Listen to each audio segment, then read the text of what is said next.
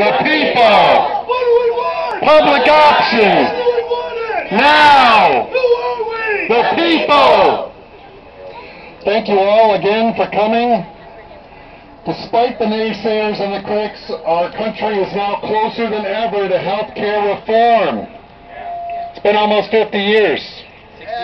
61. I heard on the news today the leader of the Mayo Clinic, who actually does want a public option, even though he's not saying it, said today on the Charlie Rose show that the average cost per patient in Miami, Florida was $16,000.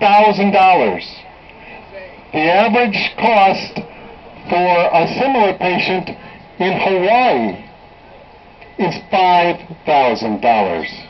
So what do we want? We want a public option on healthcare reform. Yesterday, the House introduced this reform proposal, and this morning, the Senate Health, Education, Labor, and Pensions Committee reached a major landmark by passing a similarly strong proposal for healthcare. The bill was debated for more than 50 hours and includes more than 160 Republican amendments. This is a hopeful sign of bipartisan support for the final product. The House and Senate health proposals take what's best of our current system and make it the basis of our future system. Reducing costs, increasing quality, ensuring fair treatment of consumers by the insurance companies. Both plans include a health insurance exchange, a marketplace that will allow families and small businesses to compare prices, services, and quality so we can choose a plan that makes the most sense to them. The choices include a public health insurance option that would make health care more affordable by increasing competition, providing more choices, and keeping insurance companies honest. But our work is not done. We need your help. Thank you all for increasing the attendance here today, which is higher than the attendance on our first event here on the 9th. But we're going to be back. We've got to communicate with Senator Nelson, who is on the Finance Committee. They may be voting as early as this week on that committee.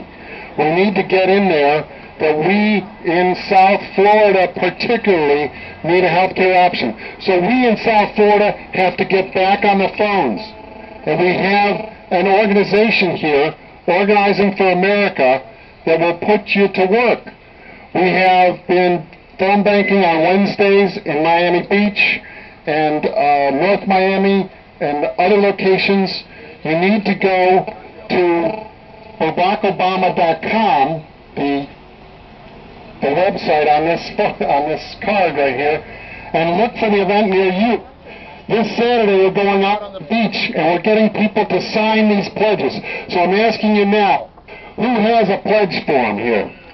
Can you help me pass out these pledge forms? They're on clipboards. I need everybody here to sign the pledge, to stand with the President on his 3 points that include the public option. We've got to have your names, and we've got to get those names in to our representatives. So, look on the website, find the event near you, and we've got to keep fighting. This concludes our event. Thank you so much.